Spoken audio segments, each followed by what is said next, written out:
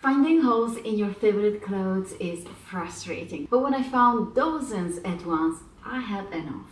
So I decided to channel my inner engineer and research why this keeps happening to me. Turns out there is a multitude of reasons and most can be prevented. So stick until the end. This video is packed with tips to keep your clothes hole free. Let's get the bugs out of the way. I never suspected I could have a bug problem because I never saw moths in my closet. But that was my misconception. The actual damage is done by the larvae, and while they are feasting on your clothes, mama moth may already be gone on vacation without the kids. My other misconception about fabric-eating bugs was that I thought moths were the only offenders, but it turns out there's another guest most of us has at home that loves snacking on fabric. Silverfish. How to tell if you have moths or silverfish? Moths like to eat proteins, which is contained in wool and silk, while silverfish like to eat carbs, like me, which is contained in clothes, rayon and synthetic fabrics. But in time of food scarcity, silverfish may eat wool and silk too, which is what happened in my case. I have a carton box open on the ground in my closet where I store all my winter sport clothes, including really good quality woolen pants. And since silverfish love paper, that was an invite to come and enjoy my winter collection. So here are some tips for bugs. If you suspect you have a bug problem, no panic. You can use an over-the-counter moth trap just to confirm if it's moths or not. In the meantime, you can use strong scents like essential oils, lavender, peppermint. You can also hang a scented bar of soap. All of them work to make those bugs think twice before entering your closet. Clothes and blankets that are not used in between seasons should be cleaned very well and placed in sealed containers or bags, and they will act as a bug-proof fortress for your clothes. Don't do like I did. Don't store your clothes in cardboard boxes. This way you'll avoid your clothes hanging out with the wrong crowd. Okay, this is the most common cause of holes. Just like a steady drip of water can carve a rock, repetitive rubbing of your clothes will slowly but surely cause wear and tear. Because while we are busy living our lives, the poor clothes can't seem to catch a break. They get snagged by belt buckles and are constantly rubbing against each other, not to mention the rough they endure inside the washing machine. So here are some tips, starting with the wash. Zippers have teeth that in the washing machine can get caught with the other clothes. So zip up any zippers when loading. Bras also, those little metal hooks can cause damage to your other clothes by hooking them. So clasp them before throwing them in the washing machine, and do yourself a favor and your wallet, put them in a laundry bag.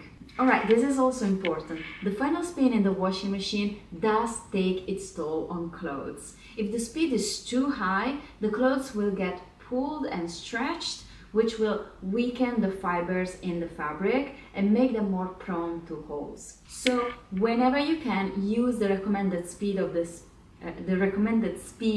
spin based on the types of fabric you're washing, and in general, opting for a shorter spin cycle is a good idea.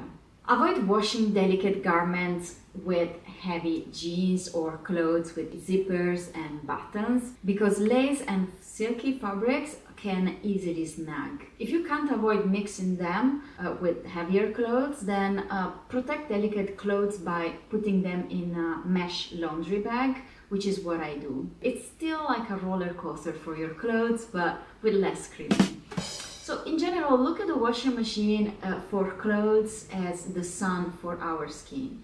The more we expose our skin to the sun, the faster it will age and get damaged. So try to minimize the washes to the minimum and follow the washing and drying instructions in the label of the garment to minimize damage on your clothes over time. Alright, this is super common. If you're someone who swishes their legs together when they walk, your jeans are probably going to have holes or wear wherever the legs touch, at the high inner thigh level or ankle level. There's a few things you can consider doing in this case. Reinforce the inside of the pants with a patch. It can also be iron-on, so you don't need a sewing machine necessarily. And you can also wash your jeans a lot less and air dry them instead of using the dryer machine. In general, avoid the dryer. You can get a drying rack to place outside or inside of the house. The way you'll extend your clothes lifespan and save good bucks.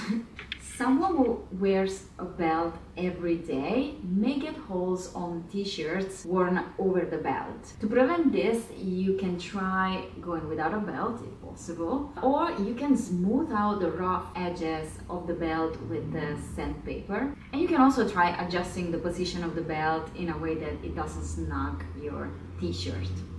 Another way I managed to cause holes on my clothes was removing price tags. I used to rush pulling the price tag because anything is more important than go get scissors and cut it out.